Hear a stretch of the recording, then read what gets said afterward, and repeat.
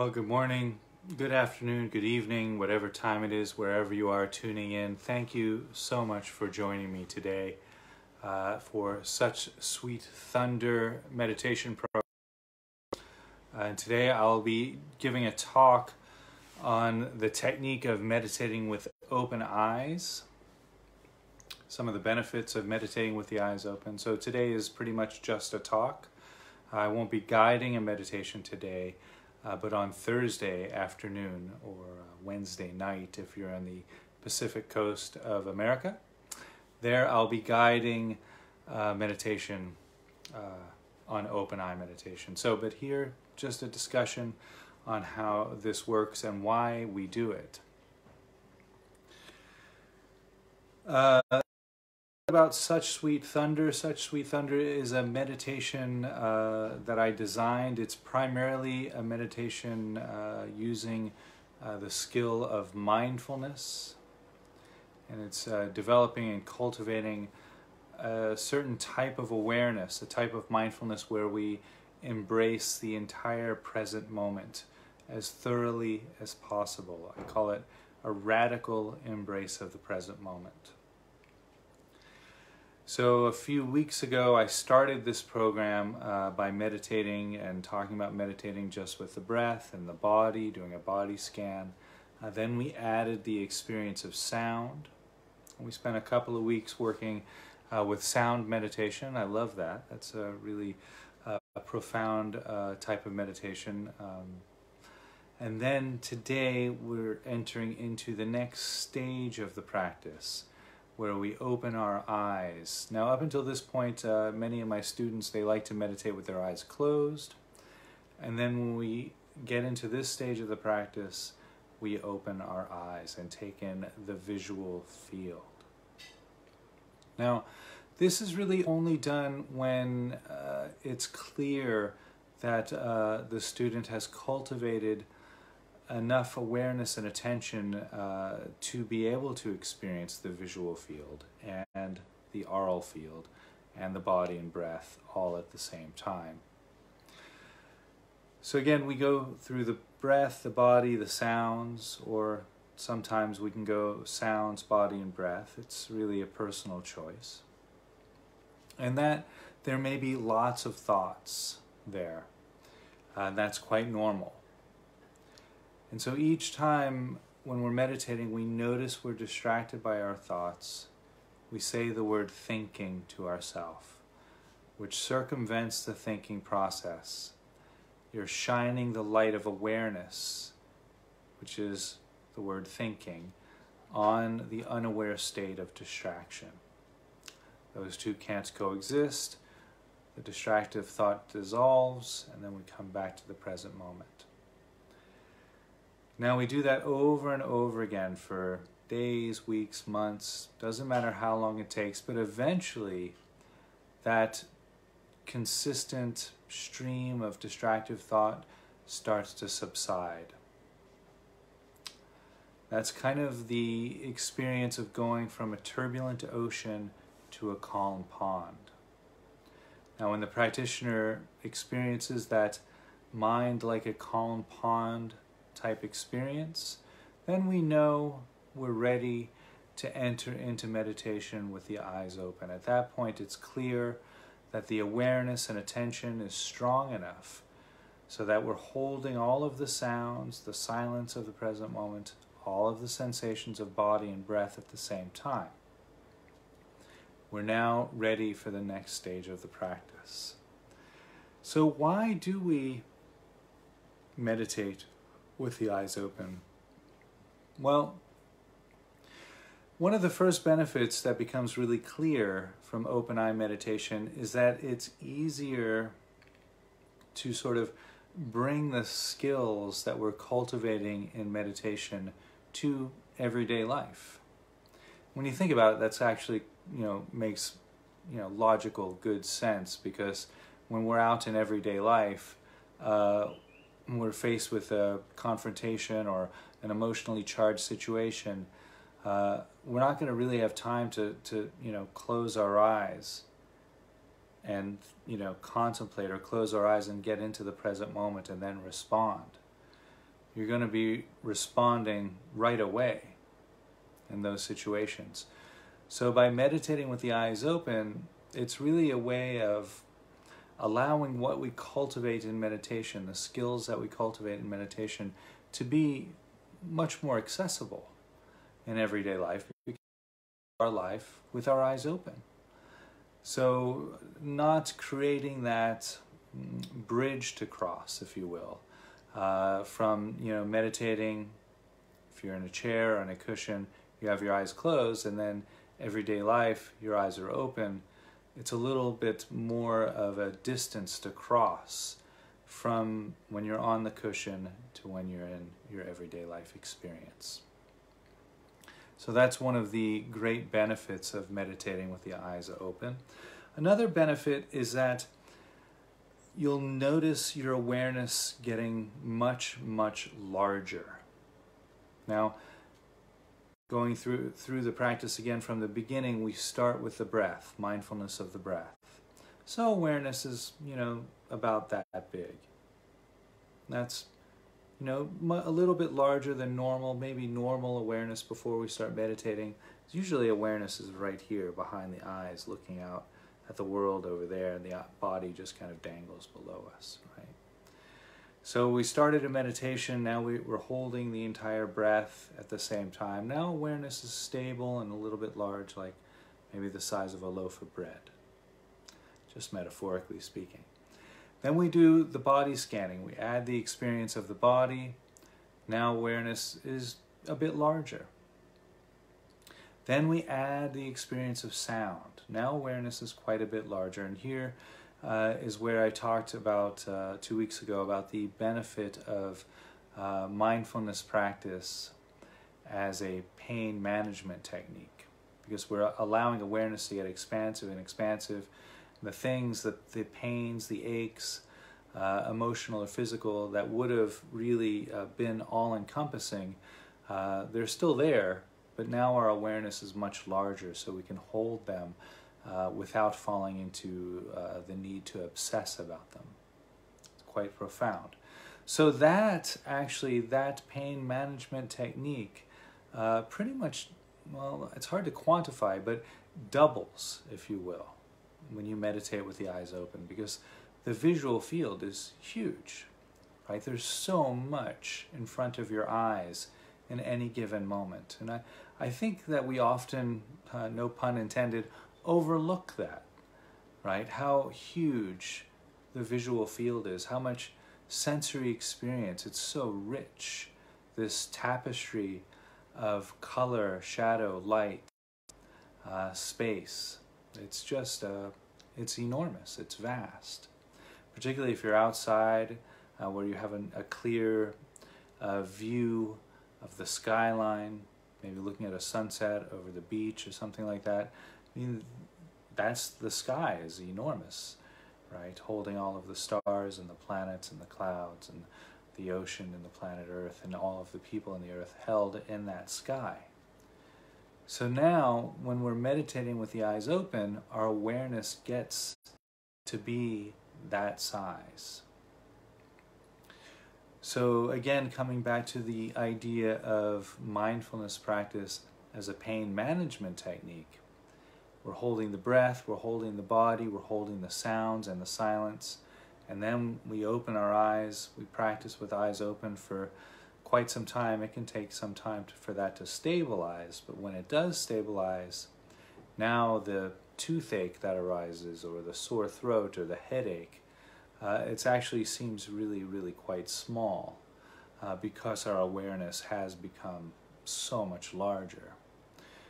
Prior to meditation, that toothache or that sore throat or the heartache would have taken up all of our awareness. All of our thoughts would be focused around that discomfort. So gradually expanding awareness larger and larger and larger and larger, the pain seems like it's getting smaller and smaller and smaller and smaller. It's actually the same size. We're not using meditation to repress anything. We honor the present moment, including the discomforts. But because our awareness has become so much larger, the discomforts seem quite small. So one of the great benefits of open eye meditation is that process of allowing discomforts to be much, much more manageable.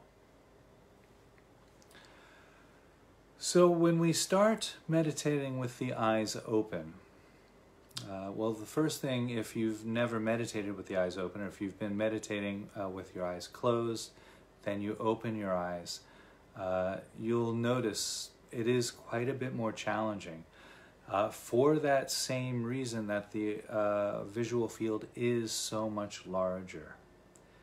It will take a much greater sense of awareness and attention to hold all of the sensory experience within the visual field, all of the sensory experience within the aural field, the sounds, the silence, all of the body and breath.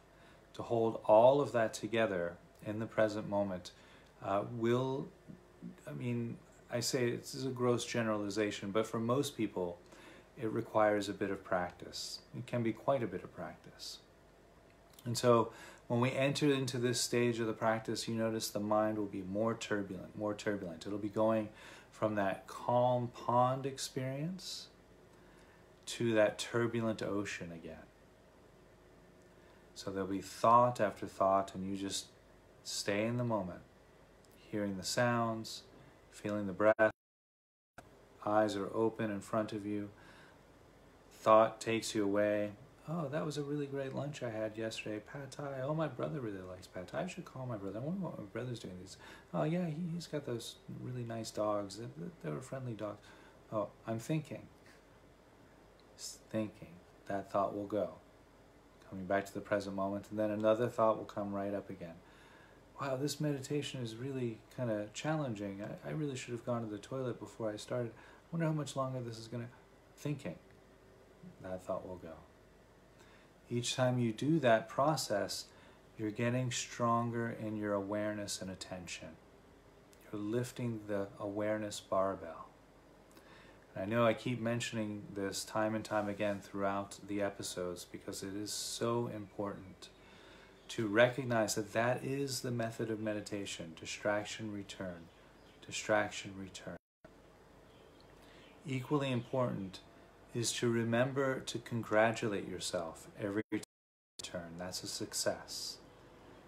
And I mention this because so often we get caught up in berating ourselves when we get distracted. Oh, I can't do this. I don't have enough awareness. I don't have enough attention. I can't stay in the present moment.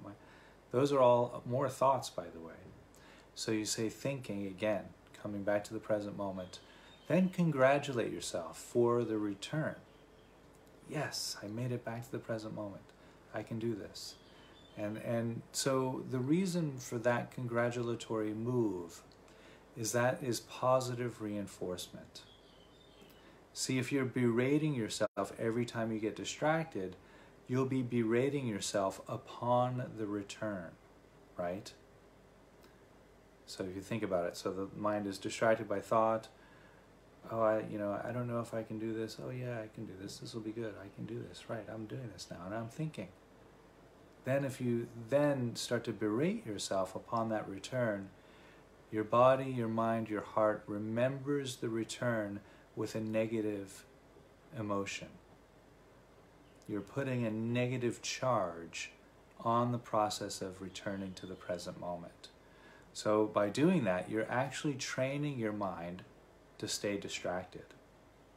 The exact opposite of our intention behind mindfulness meditation. Our intention here is to be in a radical embrace of the present moment. So again, each time you get distracted, say, thinking, return, yes, I can do this. Something small, just a quick congratulations to yourself. To give that positive reinforcement to the body, mind, and heart each time you return, the mind will remember that. It'll remember that that's a positive feeling coming back to the present moment. So we can use that to our advantage. Another one of the great benefits of open eye meditation is we start to learn not to label and map out the visual field. we're all doing this almost all the time anyway, right? If you've never done open eye meditation before, you might not even recognize that we're doing it. You go into, let's say, a theater, and all of a sudden you're mapping out the theater. Empty chair, full occupied chair, empty chair, blue shirt, yellow shirt, red hat, sunglasses, strange person, handsome person, whatever it is, we start mapping out the territory. As soon as we walk into a room, especially if it's a room that we've never been in before, or a garden, or any type of setting that we're in, we subconsciously map it out with our thoughts. So if you think about that, again, no pun intended, if you contemplate that process, we're actually covering our world with words. And so just like the word water can't quench your thirst, or the word oak can't tell you the majesty and life force within a tree, just like that, we start to deaden the experience of our environment with our labeling mind.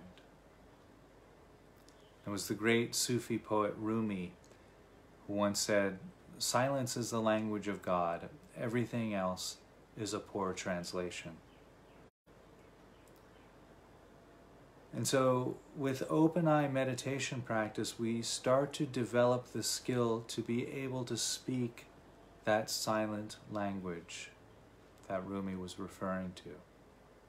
We start to be able to experience the world the way nature intended it to be experienced, before and prior to the map-making logical mind. So in this meditation, we open our eyes and we allow the visual field just to be there in front of us. And we don't label anything: computer, handsome man talking, phone, books, window, gecko. We don't label anything. We just allow the visual field to be there as another experience in our awareness, free from the labeling mind, free from the map-making mind. Now, this is challenging. So go slow, always, always, always practicing meditation and mindfulness with a healthy dose of self-compassion. Be patient with the process, recognizing that when you focus on an object in the visual field, or when you label an object, recognize that that is just a thinking process. That's just a distraction. Say, that's just thinking, let that go. And come back to just experiencing the present moment, free from the thoughts, free from the labeling mind. Now you can also do that with the sounds too. You don't have to assign each sound a source. So hearing the crickets, for example, this soundscape here is so rich with geckos and crickets and cicadas and birds. But allowing your awareness just to hear the sounds as sounds, free from the objectification behind those sounds. And so here we're doing the same thing with the visual field, just noticing the visual field as it hangs there in front of our eyes like a rich tapestry, a play of shadow, color, light, and space. Now I mentioned the space, and that is actually an equally important aspect of the visual field, the empty space. When you look at the space itself, when you're meditating with the visual field, notice the emptiness between yourself and the computer or the phone, between yourself and any objects in the room. It's actually the emptiness which gives the room that you're in right now its value. Without the emptiness, the room wouldn't be able to hold anything, right? It's the same with a cup or a glass. If the glass wasn't empty, it no longer has the value of a glass. It has the value of a vessel to carry whatever it's carrying, but it's no longer valuable as a cup, as a glass, because it's full. And so noticing and appreciating the emptiness quality in the present moment experience. There's always a factor of emptiness in every present moment. And we often overlook that because we're so hypnotized by the objects in the room. We're so hypnotized by the colors, particularly if any object has an emotional component to it, if it was a gift or it belonged to a family member that recently deceased. Those objects have that weight to them, and they take us right out of the experience of emptiness and into the experience of the material world. It's the same thing in the sense of hearing. We're so hypnotized by the sounds of the present moment that we lose the experience of silence. There's always a component of silence in every moment, but we're so hypnotized by the cascading sounds that move through our awareness that we forget, we lose touch with that silent space. And in fact, it's actually the same thing in our mind too. There's always a component of silence within the mind, but we're so hypnotized by our thinking process that we lose touch with the silent space in the mind. And meditation is actually helping us to reclaim that stillness that's always in the mind, but it's covered up by our thinking. And so by observing, experiencing the emptiness in the visual field, it almost serves as a reminder to listen to the stillness within the mind, to listen to the stillness within the sense of hearing. So a couple of ways of bringing this practice in as a couple of practical techniques. There is a technique that I like to call framing. So this is one way of practicing visual field meditation without using the entire scope, the peripheral all the way to the middle of the vision, without using all of that at first. Start small. Make it a little bit easier. So maybe use the computer screen. Put a nice picture of a sunset there. And then set your gaze right in the middle of the screen, right in the middle of the photo there. And then allow the gaze to rest. And allow the gaze or the eyes to relax, and slowly taking in the entire picture within the screen. You might be able to do that while you're listening to me talk.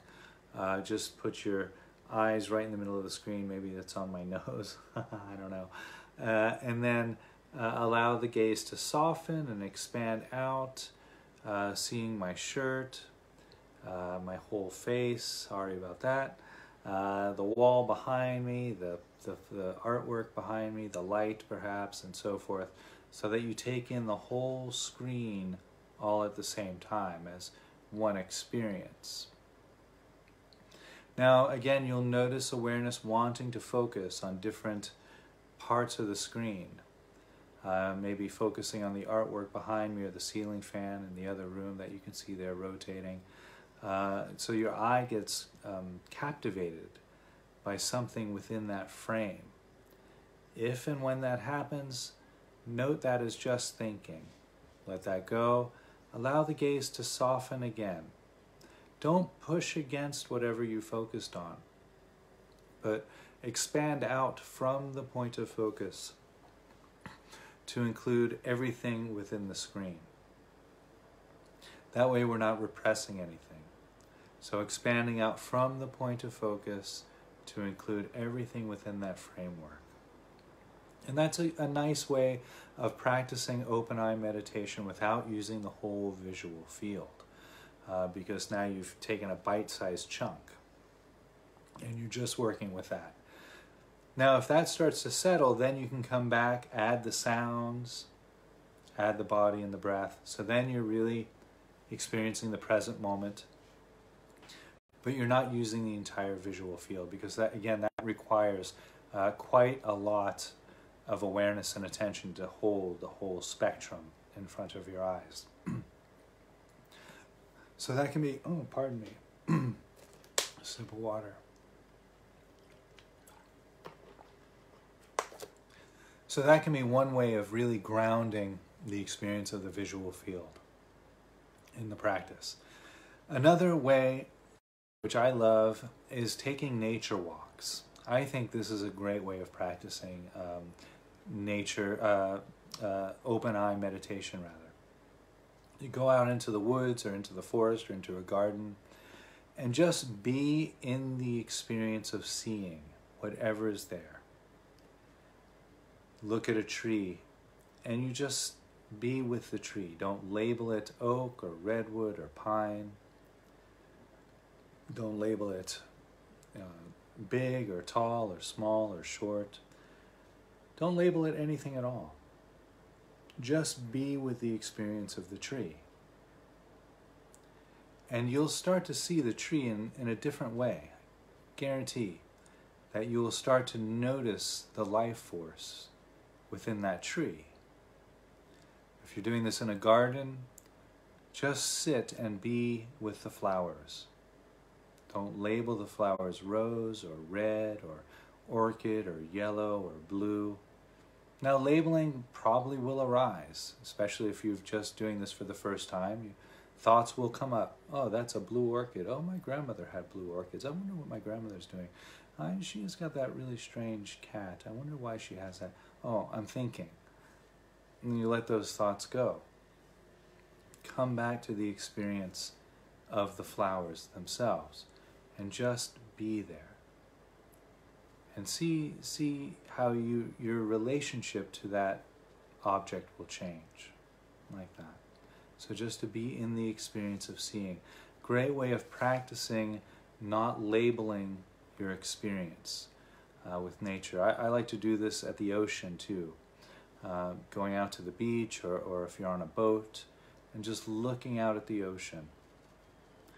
Now, if you do that, you'll notice your eyes want to focus on different things. A seagull, a cloud, a bird, a dolphin, a particular wave. You'll notice awareness then collapsing down. So if that happens, and if this happens in the garden too, notice how your awareness gets smaller when you're focused on something. And then when you say, oh, I'm focused, I'm thinking, let that go, you'll notice awareness gets much larger when you expand back out to see and experience the entire visual field. So that's a couple of ways of working with the visual field there. Framing practice, also working in nature can be really a beautiful way of bringing the visual field to life in a very pragmatic, useful way. Learning to experience the world free from our labeling mind, free from the map-making mind. Because then we are experiencing the world the way it was intended to be experienced by nature. And so, again, one of the benefits of this is that we can see our projections. We start to be able to see the world as it arises in nature. That's here in this hand. And then we see our opinions, our definitions, our likes and dislikes, our preferences and prejudices in this hand. And they arise together, just like they normally for a practice like this. But after 6 months or a year of practice, you start to notice the difference between the world as it exists, as it arises, and your opinions about the world. And you notice that they're different, like that. So then we stop getting so caught up in needing the world to be the way we think it should be. And we can rest in the way the world arises, like that. Okay, I think that's all I'm going to say about that. So that's a lot for you to digest, to contemplate, to think about. When I come back on Thursday, I will be guiding this meditation practice. So we'll go into the breath, the body, the sounds and the silence, and then we'll add the visual field, practicing that experience of not labeling anything and just allowing the visual field to arise in our awareness, like that, seeing the world as it is rather than how we want it to be. It's a beautiful practice, so I hope you'll join me for that. That's on Thursday, same time, 1 o'clock p.m. in Thailand. I think that's 11 p.m. Pacific Coast time, which will be Wednesday night. Any questions or comments, please do send them along through Messenger, or you can put a comment underneath the video. Happy to get those questions, happy to respond. I'll be doing a Q&A session at some point to respond to that. Also, if you're interested in previous videos that I've done, please do go visit my website, www.suchsweetthunder.org. And I have lots of podcasts on there as well. If you're really more into audio than video, I'm trying to enrich my podcast library. I think I have about 12 up there now, but steady increasing every day, a podcast, pretty much every day. Okay, I've rambled enough. Be safe wherever you are, particularly in America. Oh my goodness, you guys, it's a mess. So please do wear your masks, stay safe, do your social distancing if you have to go out at all. And please do whatever you can do to flatten that curve. Lots of love and light to you all and to the entire world. I'll see you on Thursday.